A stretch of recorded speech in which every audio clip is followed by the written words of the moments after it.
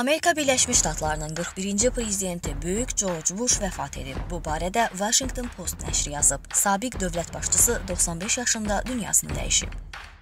Argentinanın paytaxtı Buenos Airesdə 2 gün davam edəcək G20 liderlər zirvəsinə start verilib. Sammitin gündəliyində əsas mövzulardan biri Ukrayna ətrafında yaşanan gərginlikdir. Zirvənin başlanğıcında çəkilən fotolarda Türkiyə prezidenti Rəcəb Tayyib Ərdoğanın Səudiyyə şəhzadəsi Kral Salmana salam verməməsi, ikincinin isə sifətinin qeyri-adi hal olması diqqət çəkib. Trump da öz növbəsində şəhzadə ilə qarşı-qarşıya gəlməyib.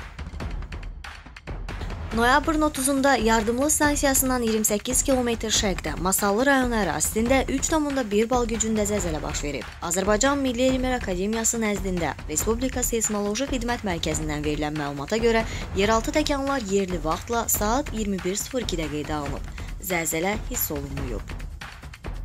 Amerika Birləşmiş Ştatları ticarət və iqlim dəyişikliyi məsələlərdə daxil olmaqla Washingtonun bir sıra əsas beynəlxalq mövzular üzrə maraq və mövqeyinə uyğun olan bütün formulların Buenos Airesdə keçirilən G20 liderləri sammitinin yekun bəyannaməsinə daxil edilməsinə çalışır. Bu barədə cümə günü məlumatlı mənbəyə istinadən CNN teleşirkəti xəbər verib.